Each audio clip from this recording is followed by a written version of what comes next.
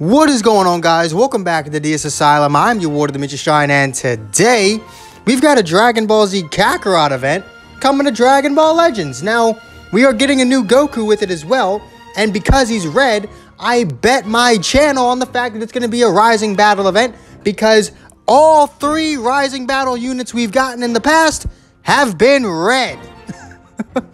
We were like really long overdue for a new Rising Battle. And me personally, I want it to be a Rising Battle because Rising Battle is easily my favorite thing in Dragon Ball Legends. Not only are there 100 battles so that I can actually fucking play, but unlike the 50 battle events, I feel like if at any point it's actually hard, this is obviously excluding Vegito. So basically just Broly, because Ginyu Goku was too easy and Vegito was really hard.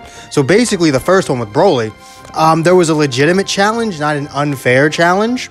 Whereas with the 50 battle events, it's not a challenge. It's just, hey, don't get hit. Like, that's literally it. If you get hit, you die. That's just how it is. But the Rising battle events actually make you feel like you earned your unit. Whereas 50 battle events, they're just like, yeah, here's 1,000 crystals that really aren't worth the time that I wasted doing this event. So, me personally, I hope it's going to be a Rising Battle event. Like I said, they are my favorite. Let me know what you guys think the event's going to be, though, because it could always be, you know, one of those events like the Android 21 event and the new Legends Road Goku, stuff like that. I hope it's not. I hate that. I genuinely think it's probably the worst thing they could have added. If I'm being honest with you, the normal Legends Road was fine. Like, the way they changed it, like, you're telling me I have to now grind like 6 different things. Yeah, fuck you. Just give me the fucking unit. Let me get Z power for that unit throughout those 100 stages. Let me get souls through them through those 100 stages. Let me soul boost the fucker and let me use them. None of this jumping through hoops. You can only, you know, realistically do a certain amount because of energy tickets and whatnot. No. It's 100 battles. You'll get the proper amount of souls if you do a tiny bit of grinding. You'll get your Z power if you fucking win all 100 battles. That's a free 14-star unit right there.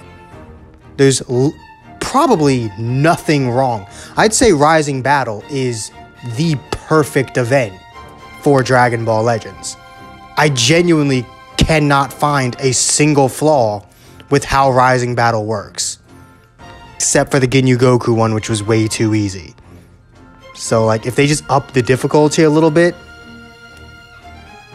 I'd have nothing to complain about. It's a free unit, it'd be fun, and it'd be a lot to do. You'd actually be able to play for more than 5 minutes. So, yeah, that's pretty much where I'm at in terms of this new Goku. I'm just excited to see another Rising Battle. I could care less who's in it. I'm just excited to see another Rising Battle come to Dragon Ball Legends. But let me know if you guys think it's going to be a Rising Battle. Like I said, I really hope so. If you agree, hit that like button. Subscribe if you haven't already. And I will see all of you inmates back here at the Asylum for the next video. Peace.